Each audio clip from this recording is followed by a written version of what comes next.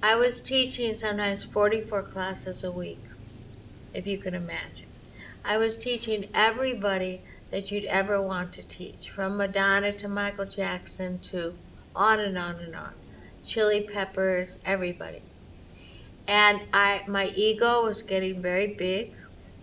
I was walking down the red carpet with openings of movies. I would be behind stage in concerts. I was called the guru to the stars. This was 25 years ago. And I thought I was fancy.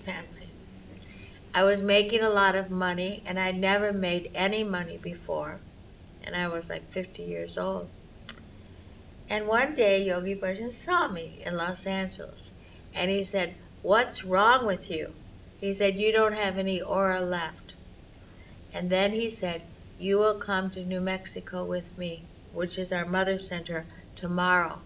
Well, my first thought was, I can't go to New Mexico. He doesn't know all the people I'm teaching, and my ego was so big that I just wasn't going to go. But I knew in a bigger heart way I had to go. So I went there. And I thought he was going to make me some guru. I thought he was going to give me the position that he had or something, fantasy.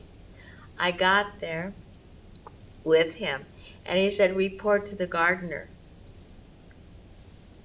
And I still thought the gardener was going to give me flowers or something. And the gardener said, he was a little uncomfortable.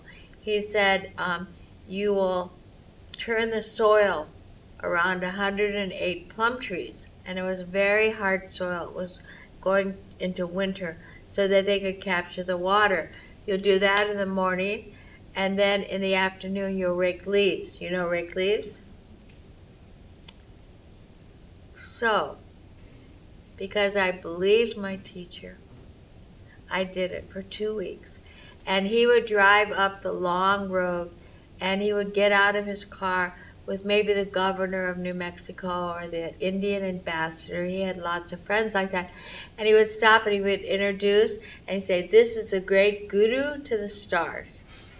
And I had a garbage bag on because it was raining, and I had no raincoat, so I made a hole, and I'm raking the leaves and putting them in a cloth, and so in 2 weeks, he never talked to me. And then he called me and he said, "You're fixed. Go back to LA, but you'll never teach a private again."